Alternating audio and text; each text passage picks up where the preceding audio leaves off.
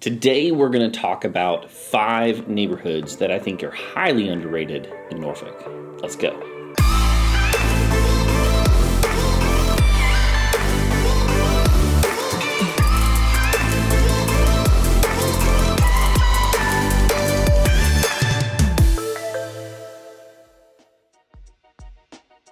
Hey, welcome to the channel. Welcome back to the channel. My name is Dan Inman. If you are new here, we talk the live, work, play, all the fun, the good, the bad, the ugly of the coastal Virginia area, or the 757 or the Hampton Roads, whatever you want to call it.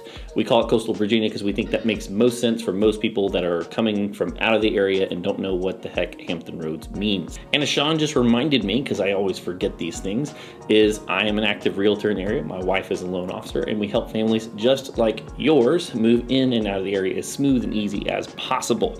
Whether that is buying from out of town sight unseen and needing to do, recording videos, or if you come into town and you just want help finding that new place. That's what we do day in, day out. So as much as we love making this content, we'd love more to serve your real estate needs, and all the information down below is our contact information. Our team is built around serving yours, and we'd love to hear from you. So if you do me a huge favor, at the end of this video, if I've earned it, hit that little like button. Lets the algorithm know that you like the content, puts more of it in front of you. And if you would like to see more content without the algorithm, you can hit the subscribe button with the little bell notification, and you'll be notified every Monday and Friday when new content drops. But we're going to talk today a little bit about 5 neighborhoods that I think might just be passed over or underrated here in Norfolk.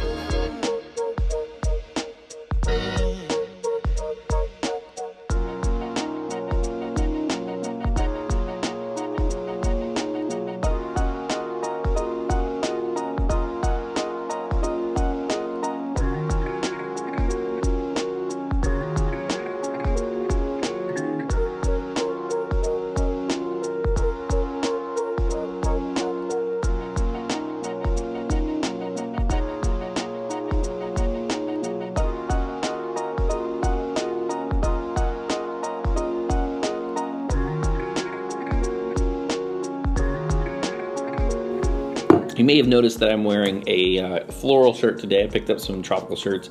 I am going to be hitting 40 here soon. I'm 37, and so I thought I'd just go ahead and embrace the daddom, and also that we live in the coastal Virginia area. So I got my nice board shorts on, the floral shirt, and some flip-flops. I hope it works well on camera because it's hot outside and these things breathe really well. So neighborhood number 1. This neighborhood is called Roland Park. If on the map you're zooming into Norfolk, it's going to be right there smack dab in the middle. It's off of Tidewater Drive. You drive right by it without actually knowing it's there. Grace Bible Church recently bought a building, is now using that as one of their campuses. But what's beautiful about this neighborhood is there is a decent amount of properties that are right there on the water. The neighborhood was built out in the 40s and 50s. And so you get a lot of Cape Cods and little ranch homes in here that fall right into that first-time home buyer category for our area. Most of them have either been taken care of extremely well, but what's really, I think, special about Roland Park is you can get in there on the water for somewhere between $200,000 and $400,000, which is an exceptional number. Considering that being out there on Ocean View on the waterfront or in Virginia Beach, you're looking more like $700,000, $800,000 or $1 million plus homes. If you zoom in on that Truly a Crime map, you'll see that it is light blue, which means that there is very, very little low reported crime in this area, which makes it a very quiet neighborhood. One of the other little nice things about Roland Park is they have a little neighborhood they have a little neighborhood park in there that is paid for by the city. There's no homeowners association that has to pay for that. It's paid for by a public park, and you can go in there and you can walk right down the street. I have several friends that have lived in this neighborhood. They absolutely adore it. There's quite a few other little rentals in there, but it is an extremely wonderfully community-oriented neighborhood, very quiet, old-growth trees, plenty of sidewalks to go walking throughout the neighborhood, very tight-knit community.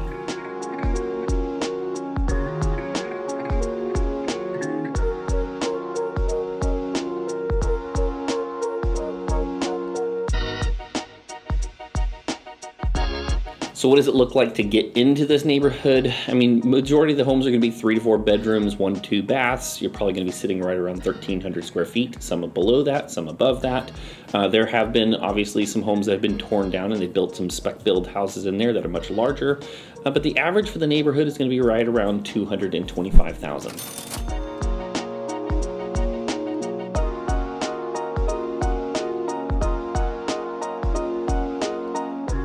Again, to get onto the water, you're probably going to be starting in the 250 range for the most part, but the average should be right around the $300,000 to $350,000 range. Again, there are homes above and below this, but that should give you an idea of what it takes to get into that neighborhood and more specifically on the water.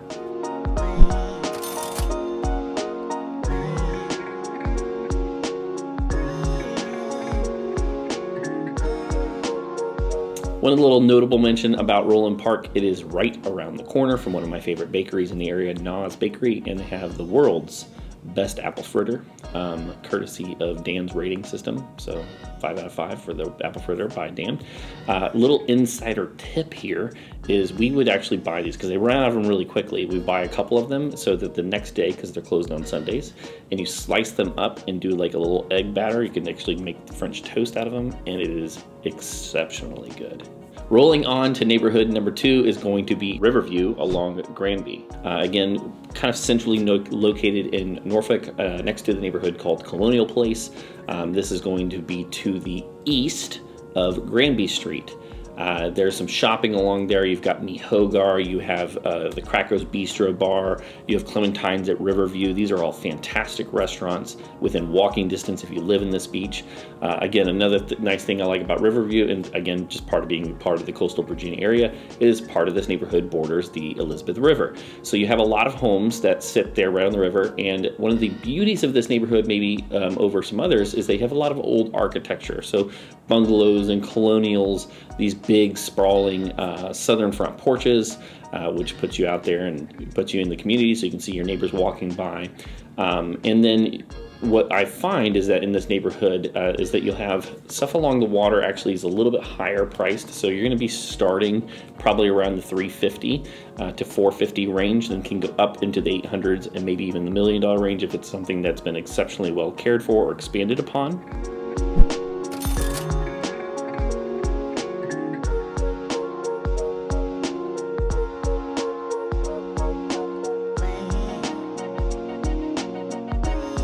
Just south of this is going to be the Norfolk Public Zoo and Lafayette Park. The zoo is wonderful. People come from all around Hampton Roads or the coastal Virginia area to visit it. And then you have Lafayette Park there, which has plenty of picnic tables and areas for you to grill. They even have, what's that adventure race course they have right down the center? Do you know what I'm talking about? Yeah, it's like a track and field type. It's super cool. I've seen people over there before. Yeah, they have like this obstacle course that you can time and race with folks. They have a disc golf course there. It's something that we play on a regular occasion because it's so close. It's only at 9 baskets or 9 holes. Oh, Sean, did you see the James Conrad throw for the World Finals? I have to check that out. Maybe you can insert it. He, at the last one, on the hole 18, it's the very final. He's 1 stroke behind what's his name, Paul Macbeth, and threw it for the second throw into the basket at 250 something feet to tie it up to do a throw off at the end and ended up winning it. It's pretty wild. Anyway, so disc golf, that's what we're into. The majority of these homes in this Riverview area are going to be around 2,000 square feet, so slightly larger, 3 to 4 bedrooms, sometimes 5, 2 to 3 bathrooms, sometimes 4. Again, the average for the neighborhood is going to probably be right around the $300,000 range.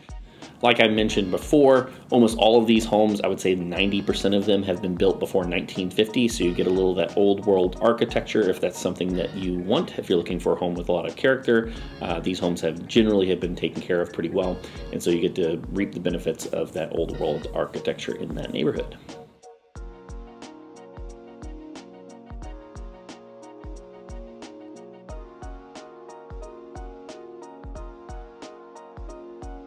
Lastly, I'll mention at the Clementine's at Riverview, that restaurant, if you're going to go there for the very first time, you're going to want to get the King's French Toast.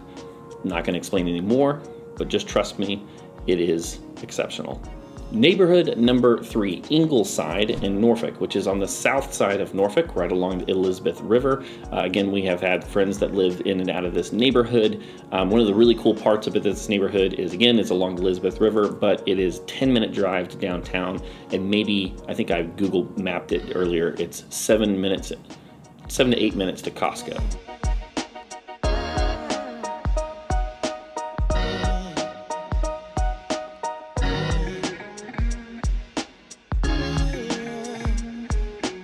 So Ingleside is a neighborhood mostly made up of ranches. There are some Cape Cods in here and some spec builds and tear downs that have happened, but the majority of the neighborhood is built in the the 30s, 40s, and 50s, and ranches throughout the neighborhood.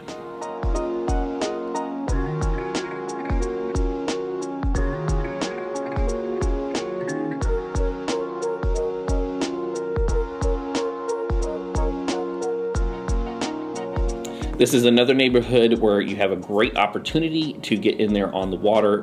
There are waterfront homes. Now, they do not sell very often. I was checking the last few, like 10 years of sales, that homes just very rarely sell on the water here. People go in there and stay for a very long period of time.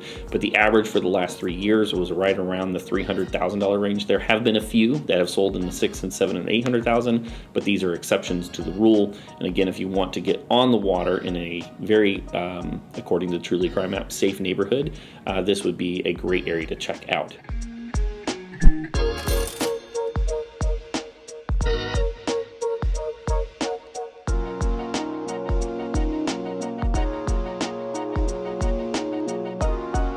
So these ranches that you talk about, Dan, how big are they? Well, the majority of them are going to be right around 1,600 square feet. Again, slightly below and slightly above is pretty normal for the area.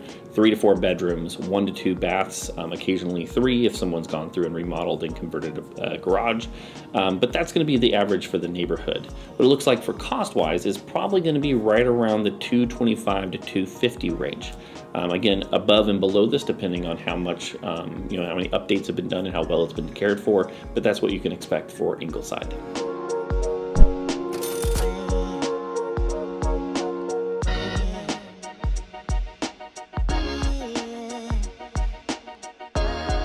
Neighborhood number 4 is going to be Pinewell and Pinewell by the Bay. This is the same neighborhood but broken into 2 different sections. This is at the very north end of Granby Street where it runs into Ocean View. The Pinewell by the Bay, so on the north side of Ocean View Avenue there, is going to be built out in the late 90s and early 2000s. Everything south of Ocean View, Pinewell, was actually an older neighborhood that was built in the 30s, 40s, and 50s. So you're going to get a lot of like little cottages, 2-doors, colonials, bungalows, and that type of thing in that neighborhood. So if you want architecture, pay a little bit less, not as close to the water, but still walkable, this is a very, very quiet little neighborhood nestled up right against the Ocean View golf course, so very quiet there, and then right up against Ocean View and the bay. So not a lot of cross traffic, old world architecture, super walkable. Barrier to entry in the neighborhood's right around $300,000. Can go all the way up to 4 or 5, depending on if the house has been exceptionally well taken care of and or has updates. If you don't want to cross that Ocean View Avenue and you want to be in a newer home built in the 90s and 2000s, and you can literally walk out and you're 1 row off or on the waterfront, Pinewell by the Bay is a great little neighborhood. Now there's only about 80 homes in there, so they only sell like 2 or 3 or 4 per year. But a really cool little neighborhood. There's 3 entrances paid by that are public access, but most people don't know that they are there. So the city actually takes care of them. There's no homeowners association to pay for and take care of those items.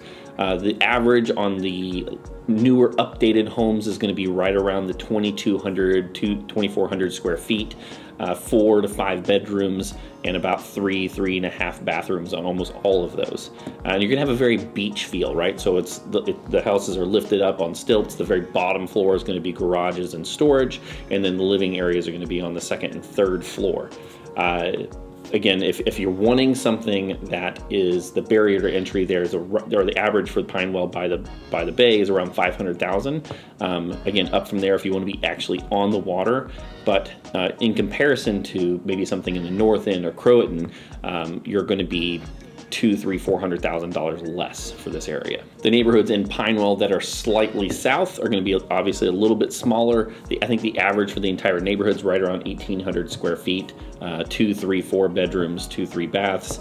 Again, the older architecture. So with older architecture, you do have to realize that there typically aren't as large of master suites, right? As time went by, most people valued newer floor plans, which meant bigger closets, bigger master bathrooms and suites and that type of thing.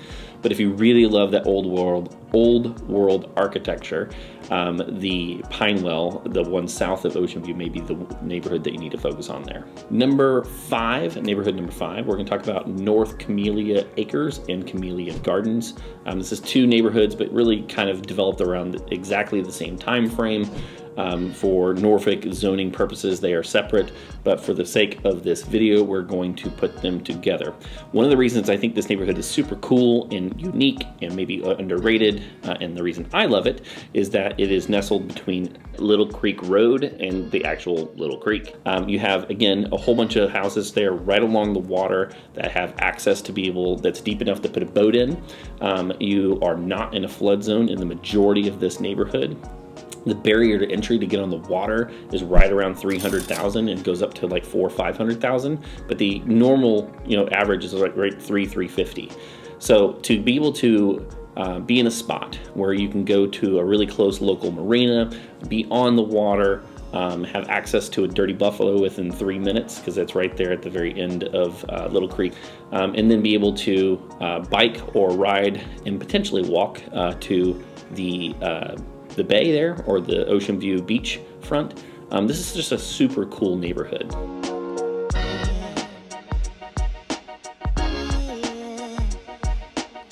Like I've mentioned about the other neighborhoods, this was developed in the kind of the 50s, 60s. Almost all of the neighborhood are brick, single-story ranches. So if you're looking for a place to retire where you don't have to walk stairs, this might be a good option. The barrier to entry in the neighborhood's right around that $200,000 to $225,000 range. You're looking at probably an average of 1,600, 1,700, 1,800 square feet. Three bedrooms, 2 baths is very, very normal in this neighborhood. Some people have converted garages or added a second story, but the average is 1,600 square feet, 3 bedrooms, 2 baths.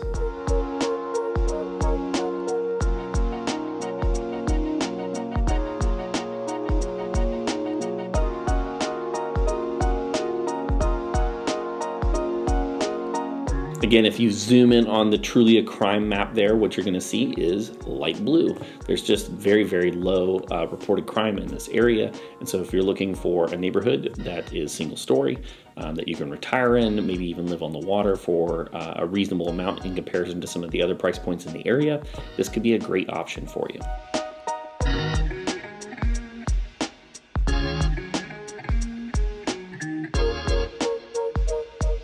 Hey, again, my name is Dan Inman. As much as I love making this content, I'd love more to help your family move in and out of the area. I'm the real estate agent. My wife is the loan officer. We'd love to serve you and your family. And we hear from people all the time that are reaching out to us because they see the content and they think we can help them. And if I've earned it, you can hit the like button there. It'll let the algorithm know that we put out good content. And if you would hit subscribe, you'll be notified when new content drops on Mondays and Fridays.